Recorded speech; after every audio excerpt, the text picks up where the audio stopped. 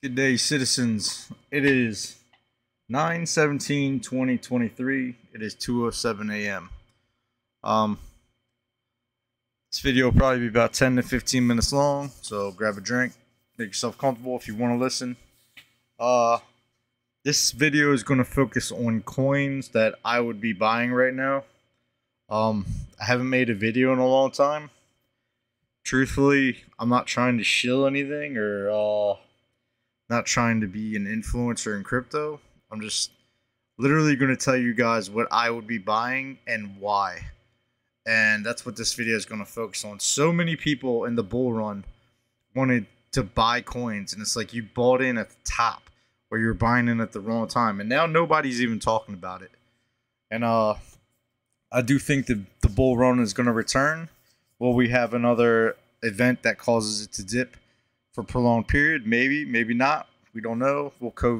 Will the 19 come back? We don't know. Right now, Bitcoin is sitting at $26,547. Ethereum at $1,630. The Bitcoin halving is approximately 212 days away. Why is that significant? Usually, after every halving, we have takeoffs, and if you look at all the points here, along the chart, minus I think the last bull run, it was a little different. Usually is when it all pumps up. So I'm not going to be a chart wizard. I'm not trying to do anything fancy here, but usually after the halving, give or take a couple months, unless something drastic happens in the economy, we take off. They're even more interesting is there's usually even a little dip before it like starts going real hard. Let me see here if I can give you guys an example. Right, I think 2017 was the epic run. Was a pretty epic run, and you can see like before the takeoff, it's gonna hovering somewhere around here. It goes up, then it goes back down, and then boom, then it launches. It's pretty normal. Like I said, the last one was a little bit different. We didn't dip as far. So, it's something to think about. I don't think we're going to continue to have all these weird dips unless we have another, like, pandemic. But, food for thought. Getting off TradingView. If you don't know why the halving of Bitcoin is important, most of the time, every crypto has gone up or down based on Bitcoin. There's always a couple anomalies and meme coins, but this right here is a chart of all the halving. I'm set to retire somewhere in here. We have already been through most of these. This is the next one. So 3 Bitcoin will be made per block that is mined. If you don't understand all that, that's a whole other topic. I can make a video on it if you request it. But eventually 0 Bitcoin will be mined. If you don't believe in Bitcoin, I don't know what to tell you. Some people don't, some people do. I kind of do. I think Bitcoin will be used as a reserve currency. Why do I say that? Inflation. Look at the times we're living in right now. Go look at the cost of food. People used to buy bonds, right?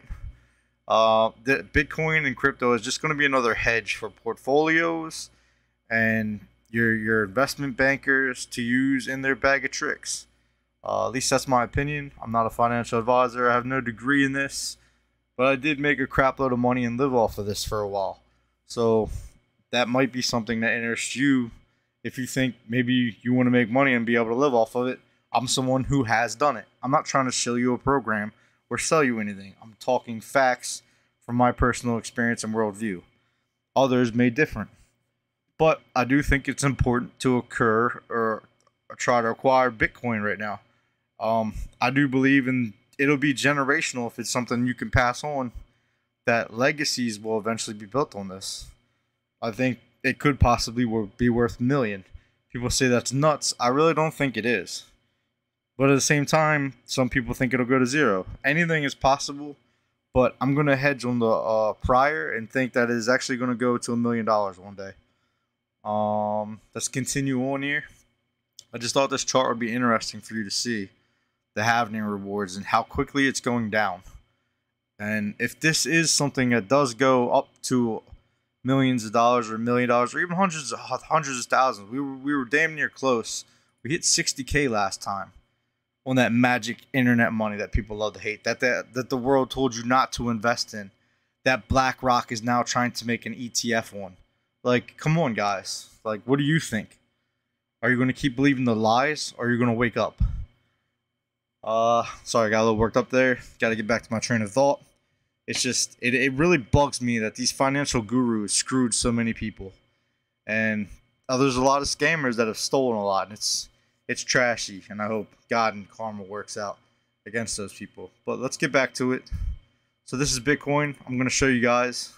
Bitcoin is something I think is definitely worth buying, as I just went over. All time, right? 60K. All through these years, they told you, oh, dead coin, scam, don't buy it, Ponzi. Okay, all right, bros. It was 60K. We're still at 26K. Amazing, right? So buying a little Satoshis here and there, stacking sats, probably a good idea. Ethereum. I like Ethereum. There's so much built on top of Ethereum. There's memes, deepfakes, NFTs, so many coins. Like, as a layer 1 Ethereum, it's goated. It's amazing.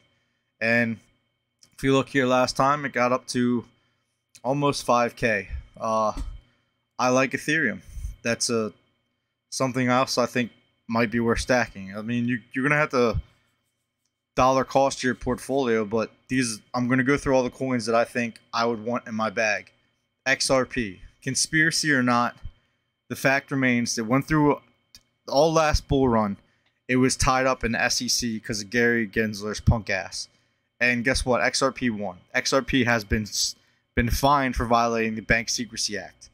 That's a fact. How many coins have been fined for violating that? XRP to me has a real use case and a real future, and eventually its day will come. Cardano. Cardano is going through a hard time now. I think Charles Hoskinson's a cool dude. I think he calls it like it is. He's in regular uploads and talking to the community. And he even admitted that he stays away from NFTs. I think Cardano will rebound, and I think a quarter is a good price. Could it go through a postponement this bull run? Maybe. But it's something that I personally hold, and I like their ecosystem. There's a lot being built on it, metaverses, blah, blah, blah. Everything that happened on Ethereum is shadowing and happening on Cardano. So it could see a great run this run. But once again, everything's a chance. Nothing is written in stone, but I do believe in that. Matic or Polygon. This is a layer 2. It runs on top or runs along with Ethereum. So you can transfer Ethereum to Matic. It'll burn off of Ethereum, and then it'll be a Matic. And then you could also send it back on. It's called bridging. There's a lot of NFTs and things built on Matic. Disney has been. I think they said Disney was starting to do experiments on the blockchain of Matic. It is something else that I would be looking at, and it's something else I do own. Litecoin. Litecoin, I don't know if I'd personally add this to my bag, but it's a what if, okay? This was one of the first coins that I had experience with. It's actually one of the first cryptos I bought. Bitcoin, Litecoin, and XRP is all that used to be on Coinbase back in the day when I started getting into this, and it was an eye-opener. And Litecoin used to cost $3 back then. Way back here. I wish I would have bought a hell of a lot more. But maybe having one or two Litecoin. Litecoin kind of mimics Bitcoin. Some people call it the silver. I don't know if it'll ever really take off. I don't know. I'm not up on the algorithm of how much this culture is being influenced. But it might be worth having one or two tucked away just to see if you can 4x or so. Chainlink. I don't personally own any Chainlink, but there's a lot of people that do. They call themselves Chainlink Marines. The only reason I'm putting this on here is because the community. I think communities that are pretty strong are worth noting, and just like how people love Teslas, I think there's a lot of fanboys out there for Chainlink. So I wanted to throw that in there. I'm not really going to talk about it. I know it can work with Visa, but with centralized exchanges having Visas now that lets you spend USDC, that to me, like this will be like I guess payment processing and all that. So pretty cool, worth a mention. Stellar to me is this is a conspiracy coin to me. I do think this is going to do well, but I think it's going to do well for reasons that I'd rather not talk about in a YouTube video.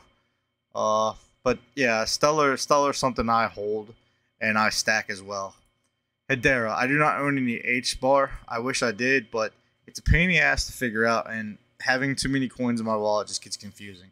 But this is backed by IBM, so IBM's kind of goated for all their things. They've been in multiple wars. They've been in multiple technological advances. They're tied to the big leagues in stocks and securities. So I do look for Hedera to rebound.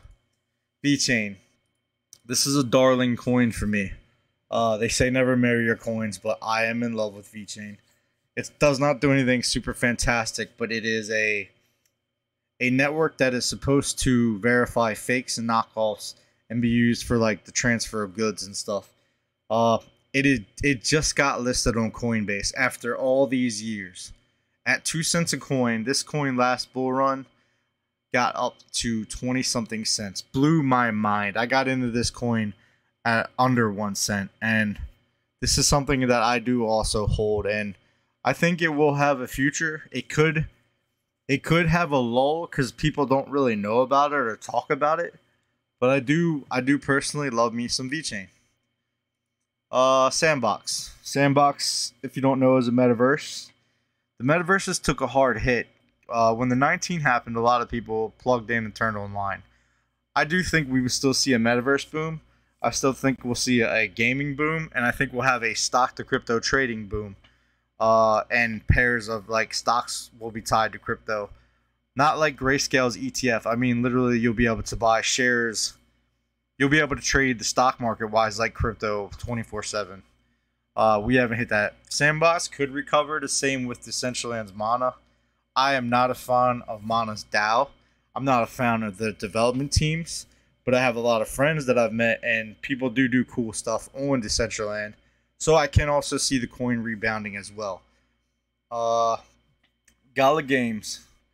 This is another coin that's kind of close to my heart. And I would love to do a video just on this coin, and I very well do that. Gala Games has migrated, so don't use the contract on this page. But Gala Games is something I am acquiring because I think it will be massive. I think it has some growing pains to go through, and I think the founder needs to check himself sometimes.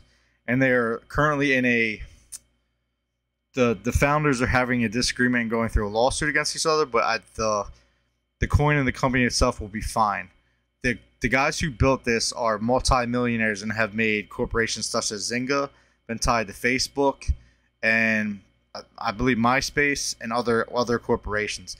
They've done exceedingly well, and I expect Gala to do big things. It just has to go through its growing pains and iron out its wrinkles.